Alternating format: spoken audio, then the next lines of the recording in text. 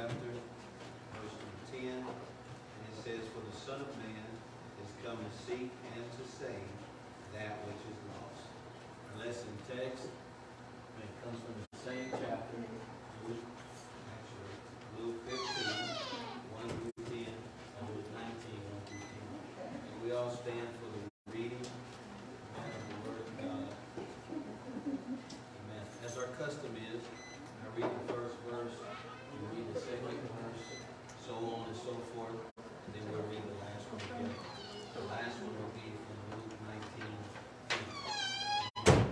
Then drew near unto him all the publicans and sinners were to hear him. And the Pharisees and scribes murmured, saying, This man receiveth sinners and eateth with them. And he spake this parable unto them, saying, Some of you, having 100 sheep, if he lose one of them, doth not leave the 99 in the wilderness, and go after that which is lost until he find it. And when he had found it, he layeth it on his shoulders, rejoicing.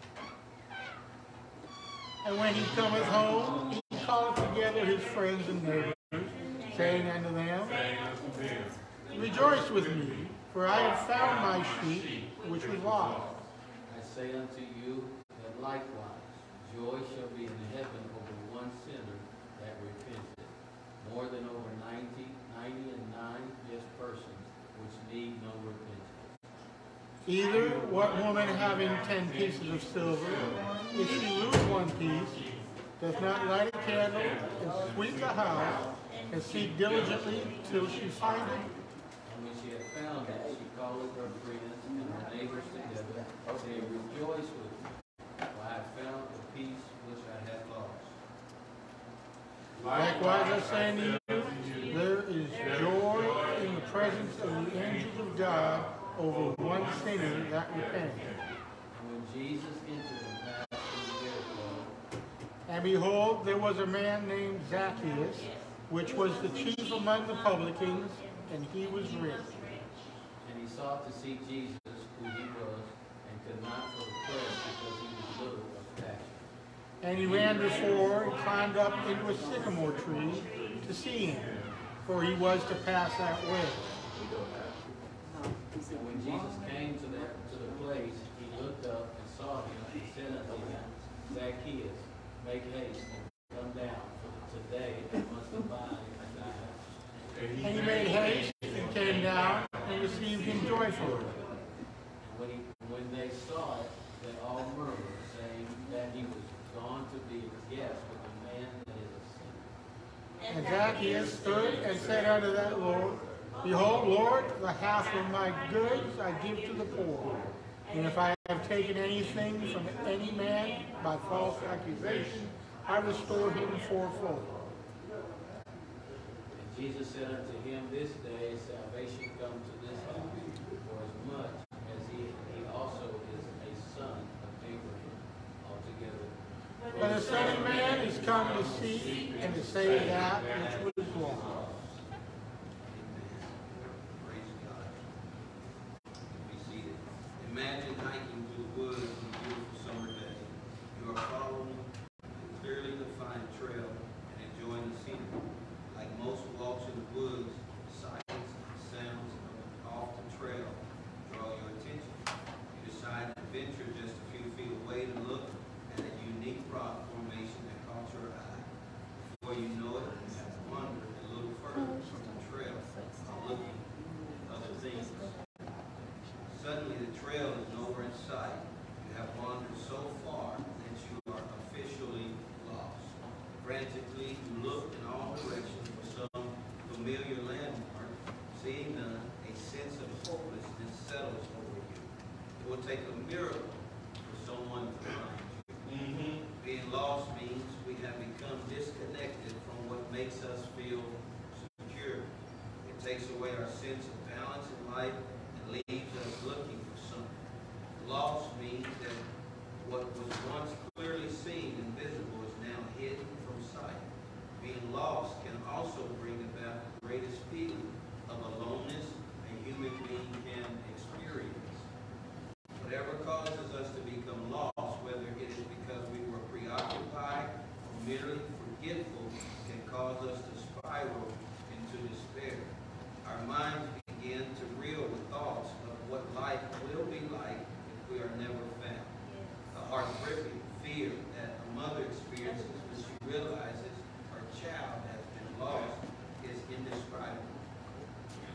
She will go to any extreme and will lose all sense of respectability and effort to find her child.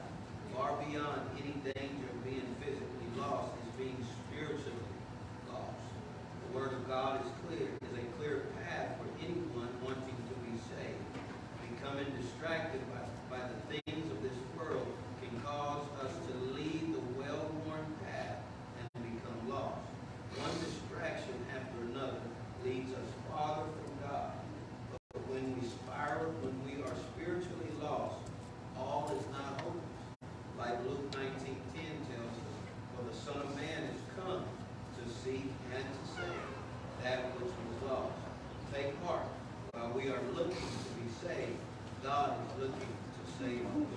Like the mother with a lost child, the Lord will go to great extremes to find each lost soul. Amen.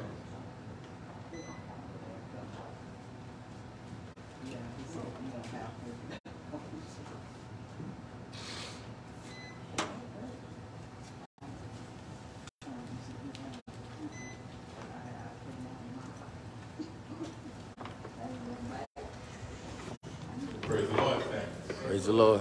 Say, praise the Lord, saints. Praise the Lord. I'd like to wish everyone a very good morning. Amen. I'd like to give an honor to God, who is head of my life. I'd like to allow Bishop Morrison for allowing me this opportunity to teach this Sunday school lesson. Amen. And I would like to welcome all our visitors the first time to our Sunday school class. Amen. Amen. And so, once again, I ask that y'all pray for me. The Lord will help me. Amen. And help guide my mind and guide my thinking. Amen. That I may be able to be effective in teaching this lesson. Amen. Amen. Today we are starting a new series. We're starting the second series of our spring Sunday school semester. And our spring Sunday school semester, this second series, first lesson in this second series is called Portraits of Salvation. Now, this series will give us a snapshot of the way that the scriptures determine or the scriptures portray salvation, amen, or deliverance. Now, some of us don't know, but some of us might do know that the way the world determines, or what you call the secular churches determine salvation, and the way the scripture depicts salvation can be two separate things. Correct. Amen? Correct. Amen. Sometimes the way the world will determine salvation or portray salvation, salvation is, something that one already has. Amen? Amen. Because in our society that we're living in, is that our society has become a very narcissistic society. Yeah. Yeah. In that nobody wants to be wrong. Yeah. Everybody has a way of justifying the wrong that they do. And how the Bible portrays salvation. In order for someone to be saved, they must first recognize the concept that they are lost. Yeah. So when Jesus started portraying salvation, he began to talk about or portray lost things. Amen. How people have joy when they find something lost, or how what is the hopelessness of when you have something that is lost. Amen. How many of y'all know that? How many of y'all like being lost? You know, you're going on a vacation or you're going on a trip. People have made millions of dollars, now billions of dollars, on the concept of keeping from being lost. How many of y'all know that's true? Yeah. Yeah. You know, we got these things called cell phones. Yeah. And they got, what is it called? GPS. Yeah. Because nobody likes to be lost. That's right. Now, back in the day, that when people used to have maps or or even nowadays, one of the hardest things for people to accept is to accept the fact that they're lost. Yeah. Some people, you know, they go on vacation and they are lost. Instead of slowing down and asking for directions, they would speed up going in the wrong direction.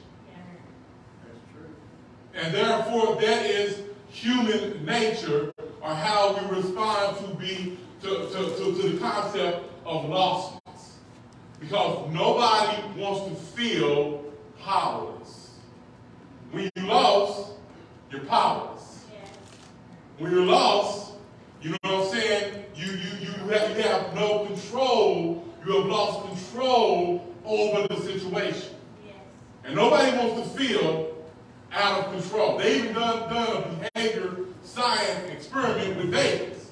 And they found out that babies get happier when they have the power to change what they're looking at. They put a little wrist thing on babies and the baby waved his hand and it changed the picture. Oh. You know what I'm saying? They found out that when they put these little things for the baby to change the picture of what he's looking at, the baby responds and he's happier. Oh. Because our human nature is we like to be in control. Yes. Can I get an amen? Amen. And when someone is lost, they have lost also their sense of control. Amen? So how the world, so because how our society is, and how our society has become, is that everybody wants to placate to the flesh. Everybody wants to placate to your sense of you're already naturally good. You know what I'm saying? But the truth is, how Christ came and what Christ came to look, he came to seek and to save, not those that had it all together. Right. Not those that felt like they did. He came to seek and to save those that were lost. Those that recognize that they have lost control. Again, amen?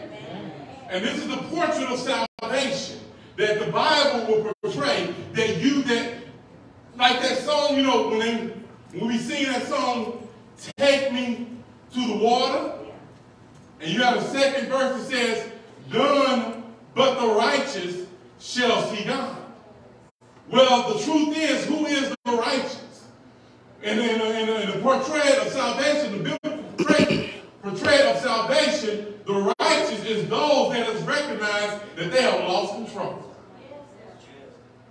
It is those that has recognized that they no longer have control over their lives and the situation. They have recognized that they are lost.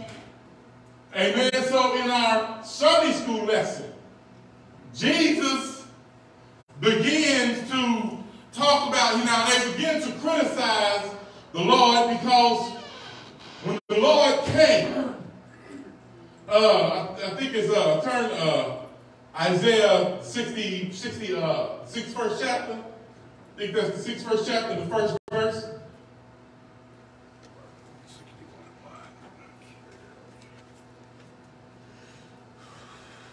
You got it, minister? I think that's right. The Spirit. Now, when Christ came, his first, what you call introduction of his ministry, he stood up in the synagogue and he read from this book of Isaiah. And this was a prophecy about what the Messiah, what is the behavior or what the Messiah is going to do when he shows up. Amen? Amen. See, one thing, the Lord ain't bashful about nothing. He let everybody know who he was and what he was going to do. You know what I'm saying? So go ahead, brother. The Spirit of the Lord is upon me. The Spirit of the Lord is upon me. Because the Lord has anointed me to preach good tidings. Because the Lord has anointed me to preach good tidings to who? The meek. The meek. Go ahead. He has sent me to bind up the broken heart. He came to preach good news to those that was meek. He came also to bind up who? The broken heart. All right. Go ahead. Go ahead. To proclaim liberty to the captives. To proclaim liberty to the captives.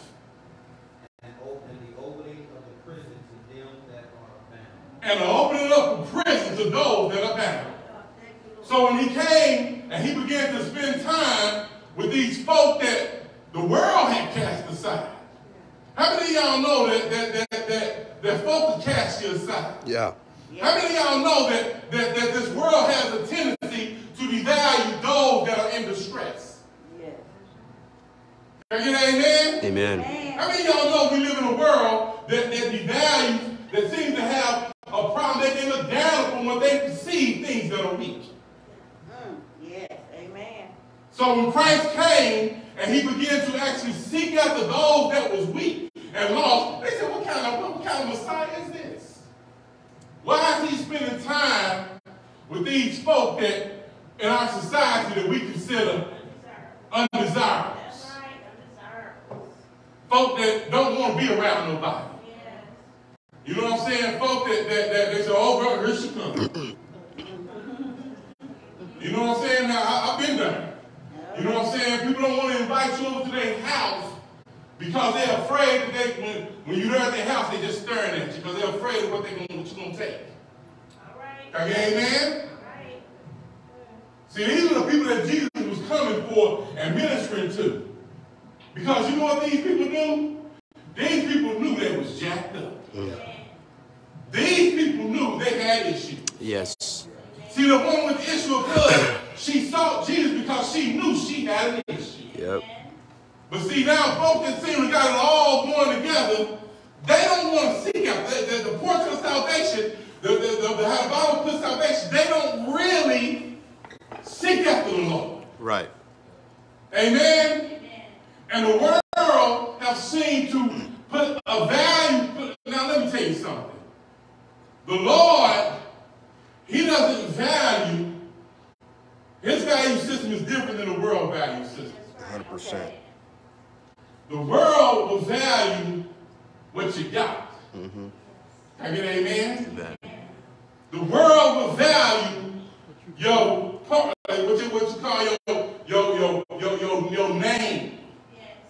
You know what I'm saying? Your product, who you came from, what your family, who your daddy is. Your pedigree. Thank you, Sister Rhodes. You know what I'm saying? But see, God, the Lord, he values the soul. That's right. He values those things that you cannot see. Now, I like how Paul put it. He said, for the things that we see are temporary, but those things that we cannot see, those things are eternal. Amen. See, the world we live in what you call a materialistic world. Yes, we do. You know what I'm saying? Amen. But the truth be known that materialism is all an illusion. Yes. Right. It is all an illusion. And it is those things that are unseen, is those things that last forever. Amen. See, everything that you can see, touch, and feel, it's all breaking down. Come on. Even this universe is breaking down. Yes. It's true. Entropy. Entropy. Thank you, Brother Sean. That things are getting old. That's why I tell people say, well, we're evolving. No, No. nothing is getting better. Come on. Everything is breaking down. Melvin Rhodes, I can't run as fast as I used to. Can I get an amen? Amen. Amen. Amen. And look at that say, well, you know, I tell people before Christ, if a man ain't saved, only thing he get is he get old. He don't get better. Right. Yeah. Yeah. You know what I'm saying? People think that because you get old. No, if you ain't saved, if you don't have Christ, you just get old. You don't get better. Amen. Come on, preacher. Can I get an amen? So nothing without everything that you see is passing away. That's right. Amen. That's what the Bible says. You know what I'm saying? But you see, Christ, he sees value in things beyond what the world values. Can I get an amen? Amen. Now, in the first story, or the first parable, he talked about a man that lost, a shepherd that lost his sheep. Yeah. Now, the sheep, he had 100 sheep. And he looked around and he counted his sheep and he found out that one was lost. Mm-hmm. Amen. And he left the 99 to seek after the one. Now, according to the world value system, they got this thing called collateral damage. Yes, they do. Yes, they do. You know what that's called? What they call acceptable losses. Managing your risk. In other words, when you go out to invest something, you got to expect to lose some. Yeah. So always manage your risk and focus on what you have instead of what you lost. That's right. But God's value system is different. Yes, it is. That you just are not nobody Nobody. is what you call acceptable losses. Right. In this gospel that we preach, in this salvation that we seek, there is no collateral. Right. Can I get an amen? The Lord will, let me tell you something. If it was just one soul out of all creation, can I get an amen that the Lord had to die for, he would have left his mighty home in glory. Yeah. Came down 42 generations. Took the despised and beaten of the cross just for one soul. How many of y'all know that this is true? That the Lord just didn't do it for the masses. But the Lord does it for you. The Lord knew it for you. He just didn't die. He died for everybody. But he died just for me. Yes, he did. Hallelujah. I'm sorry. Oh, feel my help early. Help me, Lord. Yes. See, how many of y'all know that there is value? See, the Lord saw value in you. Yes, he did. How many of y'all know that he saw the best in you? Oh, yes. When everybody around saw the worst in you. Everybody was talking about you. When everybody gave up in you, the Lord saw the best in you. He saw value in you. And I'm going to tell you this Sunday morning, in this Sunday school class, don't let the world tell you you ain't worth it. Right. Because you're worth it. We got up this morning and guided your way to the house. I'm going to tell you you was worth it. I'm going to tell you. Hallelujah. Yes. All right, people. All right. Preach, preacher. Hold on, I'm trying to teach this lesson. That's all right. Teach it. Go on and teach it. See, I know what it's like to be lost. Yes. Oh, yeah, Lord. Oh, yeah, Lord. I know what it's like for folk to give up on you. Yeah. I know what it's like to have everybody talking about you. Oh, yes. But nobody wants to help you. That's right. You're out there by yourself. Yes. How many of y'all know what I'm talking about? And out in that darkness, somebody come around and say, brother, I'm praying for you. And out of the darkness, somebody reach out and say, brother, can I help you? Yeah. I'm thinking about you. I wish, Brother McDaniel, wherever you are, thank you. Thank you. Thank you. Hallelujah. This is kind of personal to me this morning. Thank you, Lord. Because folk would have a tendency to just give up on you. Oh, yes. Oh, yes. But the Lord will send somebody by your way. Oh, Yeah. Lord. Now, what I love about the stories is even though the sheep was lost, even though the money was lost, Oh, yes. it never lost its value. Amen. Right. That's right. When you're lost, you never lose your value to God. Yeah. Amen. You will never lose your value. Yeah. You may only keep use your usefulness, but you never will lose your value. That's That's right. All right. Amen. So the Lord, he sought now the shepherd when he sought after the sheep in the wilderness. Yes. See, let me tell you something. For him to go after that sheep was a dangerous journey for the shepherd. It was wild animals out there. Can I get an amen? It was dangerous things out there. But the shepherd left what was sacred to him to go out into the wild wilderness to seek after that one lost sheep. The Lord will cross after dangerous things for you. And when he found that sheep, he'll pick the sheep up and he'll put it on his shoulder. And he brought the sheep back to the other 99. And he was joy. Yeah, there was joy over that one sheep. Amen. Amen.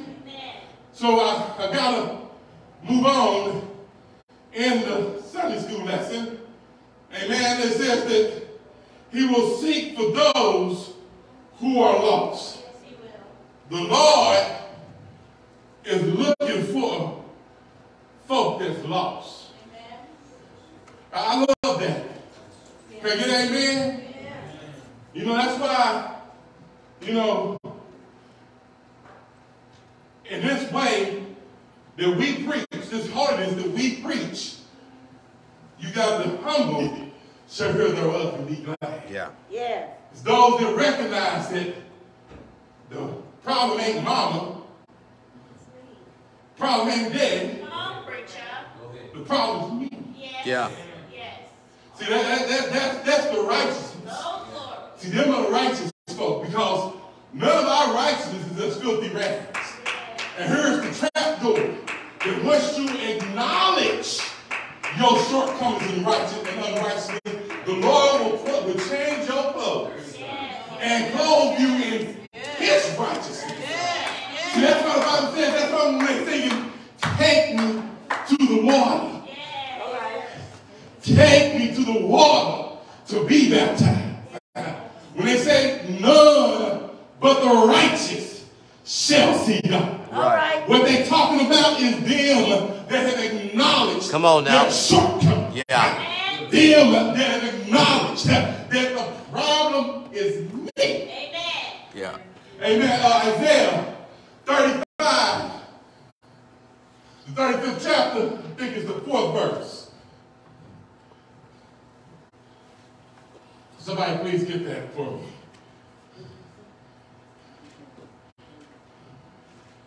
I think that's right. Isaiah 35. 35 and 8. 35 and 8. And a highway There we go. shall be there, And a highway shall be there. and a way, And a way. and it shall be called And it shall be called the way of holiness. the way of holiness. The unclean shall not, The unclean shall not enter. but it shall be for those There shall be for those, who wait for men. the way, I like that, the wayfaring man. Now, the wayfaring man is him that's traveling by foot. Yeah. Now, if you're traveling by foot, how many of y'all know if you're traveling on foot, you got to travel light? Yes. Oh, yes. Can I get an amen? Amen. So if you're traveling on foot, you can't take a whole bunch of mess with you on this way. That's right. Amen. Can I get an amen? This way we're talking about, you got to give it up. You got to lay it down, because all that stuff, all those past issues, all it's going to do is weigh you down on this journey. Yeah. So you got to give it up. You got to put it all behind. Come on. Can I get an amen? Amen. Amen. See, this way of salvation that we preach, we tell you, sister, leave all that Leave it behind. alone. Yeah. Yes. Amen. Because all it's going to do is weigh you down. Come on. Brother, leave all those past mistakes and those past things and those old, what you call nicknames. Leave them behind too. You know what I'm saying? Because I'm no longer Melly Mel, I'm Brother Rhodes. I'm no longer Whipman, I'm Brother Rhodes. You gotta leave even those old nicknames behind. You gotta leave all them old, you gotta leave some of them old relatives behind. Preach. Well. Amen. Because they gonna do, sister, all they gonna do, brother, is weigh you down on this journey. Yes. Amen. Preach it. Preach it. Amen. So then, in our study, and later on now, I think I'm coming, yes, now, he said he seek and to save those which was lost. It says, when the disciples asked Jesus to teach them to pray, Jesus responded by saying, after this manner, therefore pray ye, our Father, which art in heaven, holy or hallowed be thy name. Yes. Amen. Thy kingdom come. Yes. Thy will be done. Yes. You see, when we pray in this way, when we pray, ultimately what we're praying for is for the will of God. Yes, sir. Amen. You know, some people say, well, what they call it, the blabbing rabbit. You know what I'm saying? Or, you know, and let me tell you, all I want, how many of y'all, when you come to the Lord, the Lord been so good to you, he got you out of your mess, he don't have to do nothing else for you. Mm-hmm. Can I get an amen? When the Lord rescue you out your mess, a lot of times, only thing you concerned about is doing his will. Yeah. Amen. So when we pray, ultimately what we want is for God's will to be done. Yeah. You know what I'm saying? You know, some folks say praying for, you know, I want a mansion. No. You want God's will to be done in your life. Yeah. And what's the will of God? The will of God said he don't want anybody to perish. He said it's not the will of God for anybody to perish. But that all, amen, will come to repentance. So what we want, what we praying for is that when we can say what we doing is we looking for those that's lost too. Come on now. Yes. We're trying to do God's will. That's why the young brother brought you to church, because he was trying to do God's will. Yes. You know what I'm saying? That's why you bring your kids to church, because I'm trying to do God's will, because it ain't the will of God that anybody be lost. My kids, he don't want my kids to be lost. He don't want your nephews to be lost. He don't want your nieces to be lost. Yes. So part of yours is go tell your friends. Yes. Amen. Amen. Amen. Amen. Amen.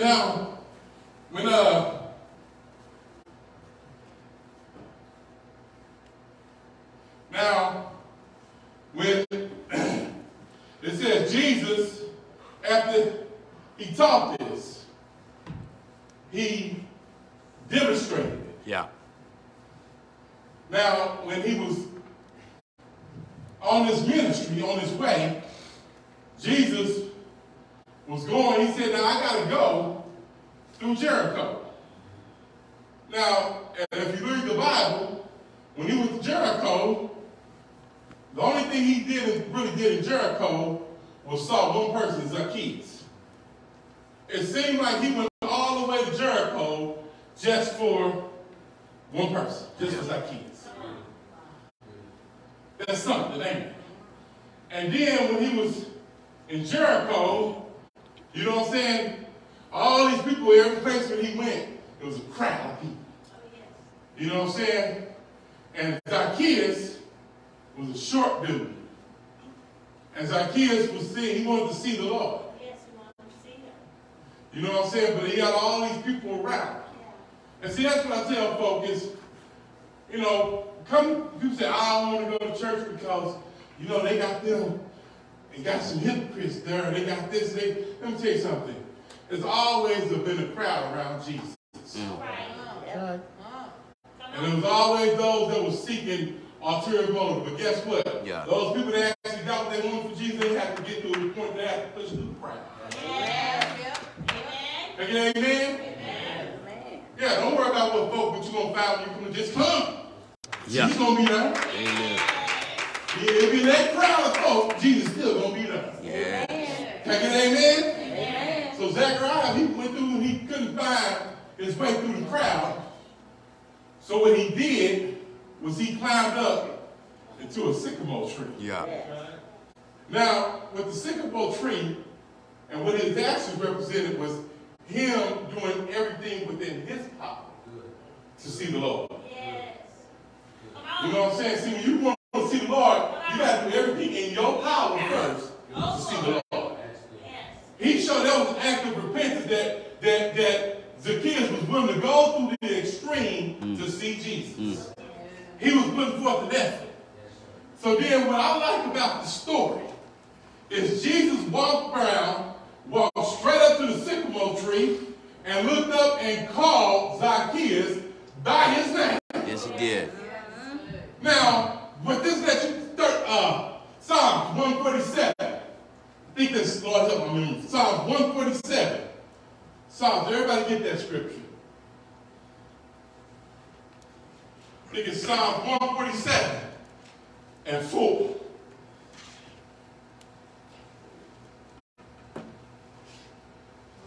He counts the number of the stars. He counts the number of the stars. He gives names to all of them. And he called them all By their name. by their name. Yeah. If the Lord know every name of the stars, surely he know your name too. Yes. Yes, he does. Yes. And what he did was he called Zacchaeus by his name. Yes. In other words, the Lord knows where you at. The Lord doesn't even know where you're at. He knows your name. And when the Lord called Zacchaeus by name, the Lord was saying, Zacchaeus, salvation has come to you this day. Yeah. And what did he do? He came on down out of his sycamore tree. Yep. He came on down out of the efforts that he was using to see God. And he just obeyed the voice of the Lord. I'm here to tell you this morning, you got to come down out your sycamore tree. You got to give it up. You got to come down off those things that you thought that was going to help you out. You got to give up those things that you thought that was going to help you, Jesus. Or you thought that was going to give you peace of mind. Right. I'm here to tell you that salvation is here today. Today. And the Lord is calling you by your name. Yes, he is. And I'm here to tell you, come down out the sycamore tree. Come down out of those sycamore trees. Amen. Yes. Amen. Amen. When the Lord called Zacchaeus by name. Now, here's the deal about Zacchaeus. He was a tax collector. Yes, he was. Now, who like paying taxes? Raise your hand. Nobody. Nobody likes to pay taxes. So I'm- But see how they collected taxes back in the Roman days is the Romans was an oppressive government. Yeah. You know? In other words, you pay your tax dollars, you can call the fire department, and they come put at your house out for free. But in them days, you paid your taxes, you didn't have a fire department. Rome was an oppressive government. And not only was he collecting taxes, what the tax collector would do, the tax collector would say, we'll go to the Roman authorities, come out of his pocket, and I'll pay for Joe's taxes, the Allen boys' taxes, and Sister Shalee's taxes. And then I'll walk away, and I'll come to them and tell them, y'all got to pay me now for those taxes. And then what I would do is I would tack on extra. If your tax was $100, I'll pay the $100, and I'll come to you, Sister Street, and tell you, you got to pay me $200. That's what the tax. That's what he was doing. Yeah. That's what guys do. Who would be popular like that? well, they were heated. Nobody like that guy. Right. That's what Zacchaeus was doing. Zacchaeus was a tax collector. And he had gotten extremely rich of everybody else's misery. Yes. Yep. I.e., what you would call, in our society, a drug dealer. Yeah. He's getting rich off of society's misery. That's right. And nobody liked this guy. But guess who came and called him by name? Yes. Jesus did. Come on. And when he was letting them know was that if you actually make an effort to the Lord will make an effort towards you. Like, amen, out there is the truth, you know. Right. Is this. Okay, none of our efforts, okay, none of what we do actually change our situation. Yeah. But sometimes our actions depict our heart. Yes. Can I get an amen? Amen. You know, when we tell folk, come down to the altar, what we're telling them is take an action. Let God know you're serious. Yes. Come on, preacher. Can I get an amen? Come on. And then when you let God know, He will move towards you. Yes. Can I get an amen? Yeah. Because how many of y'all know that He's looking at the heart? Yes, yes. Amen? Amen. And when He sees the heart, He said a broken and a contrite heart, He won't despise. Right. And don't nobody know your heart but the Lord. Yes. That's why I tell people, can't nobody give you the Holy Ghost but the Lord. Amen. Because the Lord is the only one that knows your heart. Amen. Amen. Came to the end of my time. I hope I did all right. Amen. And I turn the remainder of the service into the hands of the bishop for remarks and correction. Amen. Go ahead. Right there, Pastor.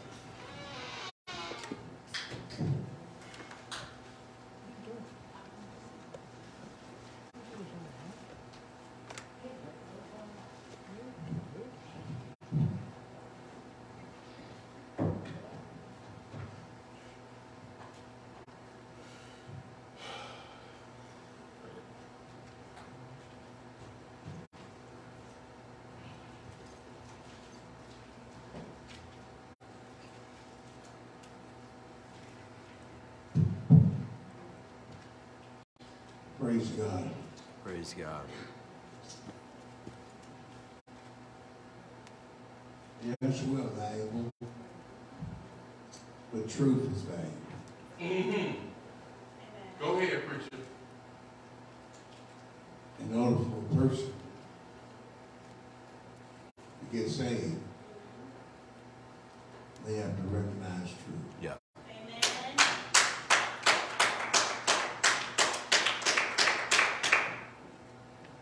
You know, there is a proverb talks about buying the truth Yeah. and sell it not. And one translation is acquire the truth.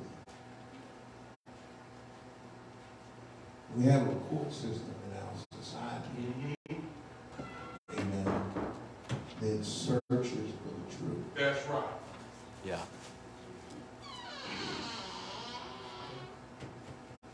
That's right. And when you find the truth, it requires action. Good, Bishop. Amen. Amen.